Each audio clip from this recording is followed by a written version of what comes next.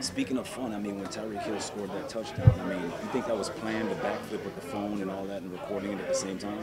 Not that I know of, but yeah, he probably got his own celebration in his head, so I didn't know that. But that was cool to see, though. And when he does things like that, how much does that excite you guys? I know the penalty, whatever, for excessive Yeah. celebration, but does that excite the sideline as well when he does stuff like that, the backflip and the whole shebang? Shoot, as long as the touchdown don't get take it away, we love it. So we just got to go out there and stop him. If we get penalty yards. What to say about this team that you have a start like that, you've gotten to the point where you can overcome it.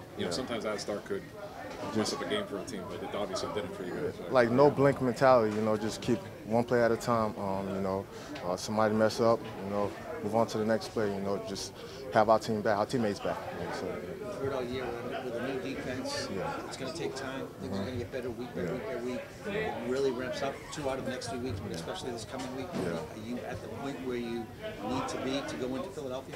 Oh, we just got to keep growing. We just got to keep getting better every week. We're going to go back, watch this film, see what we messed up on, improve on that, and then get ready for Philly next week. What are the different challenges that team, that quarterback presents than what you've seen? I haven't seen it yet. I got to go watch film, so I'm worried about this game. Appreciate you, man. Thank you, yo.